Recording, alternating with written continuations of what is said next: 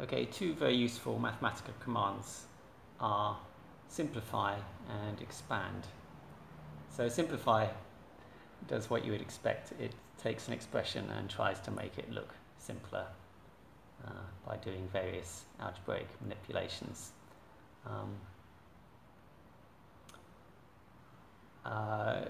Notice that the base of natural logarithms, e, is written with a capital E.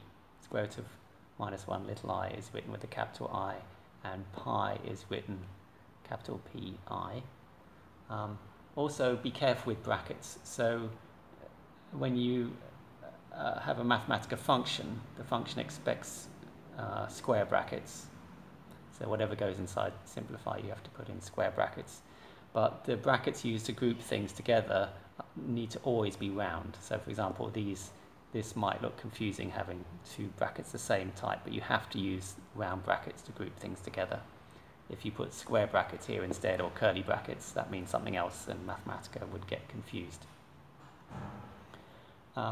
Expand does what you would expect. It just expands some brackets, and you would, for example, get I cubed times sine cubed, and so on.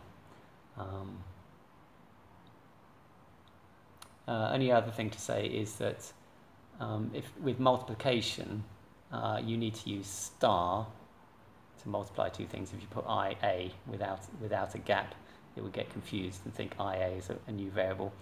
If you don't want to type star, you can actually just leave a space, and Mathematica will understand it as multiplication.